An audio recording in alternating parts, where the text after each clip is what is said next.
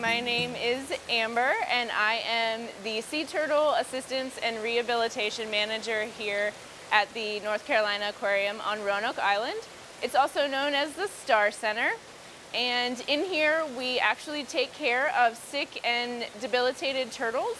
We bring them in, we fix them up, and then we release them back into the wild where they are healthy and can have a second chance being in the open ocean. Technically, here in S.T.A.R Center, we have two big seasons when it comes to sea turtles. From October to about the beginning or mid of March, we see what we call cold stunned sea turtles.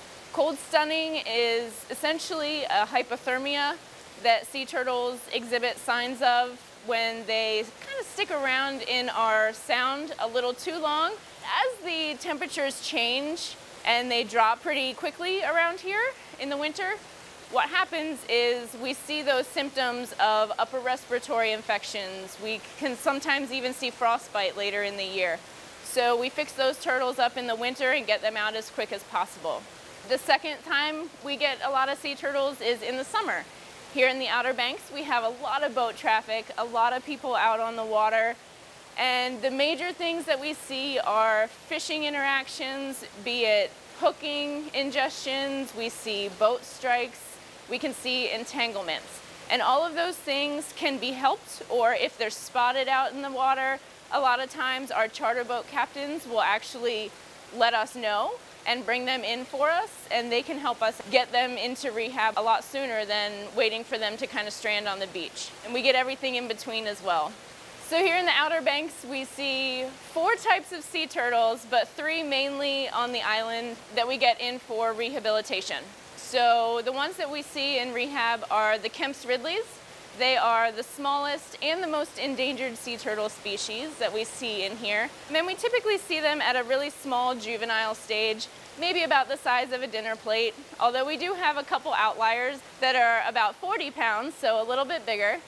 We also see green sea turtles. Green sea turtles are kind of our dominant species when it comes to cold stun season. We see a lot of them, about 6 to 10 pounds is kind of our average. We also see loggerhead sea turtles. We see them not only during cold stun season, but they are our primary nesting turtles up here in the Outer Banks. Sea turtles come into S.T.A.R Center via our volunteers that comb the beaches during certain times of the year, or visitors to the island finding them on the beach. We partner with different organizations to bring sea turtles into us so that we can start their rehabilitation process, and that all starts with a basic intake exam, just like you would go to the doctor if you were feeling sick. We take an internal body temperature so that we can better gauge how to warm them up. Sea turtles have to be warmed up gradually, especially when they have a really low body temperature. Otherwise, their body can kind of fight against them in that process.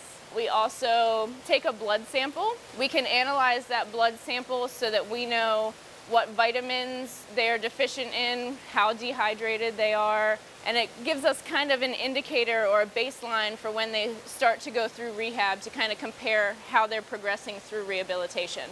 We also do kind of a physical examination. We look at their eyes, nose, mouth, just to make sure that everything is nice and clear.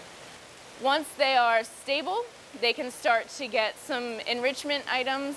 We try to give them things to interact with, or things in their environment to kind of stimulate natural behaviors like foraging. So live food, offering them a crab or a jellyfish, something to kind of stimulate that natural foraging and hunting response in the sea turtles. Once they look okay behaviorally, once their blood work looks great, we talk to our veterinarians and we make a plan for release. We have the option of partnering up with quite a few different agencies. We have Park Service down here, we have Fish and Wildlife, we have the Coast Guard down in Hatteras and in Norfolk, Virginia, and they can do boat releases out to the Gulf Stream, or we can do beach releases here whenever it's warm enough. So we have quite a few options in getting these guys back out. Come learn more about sea turtles here at the S.T.A.R Center at the North Carolina Aquarium on Roanoke Island. Thanks for watching.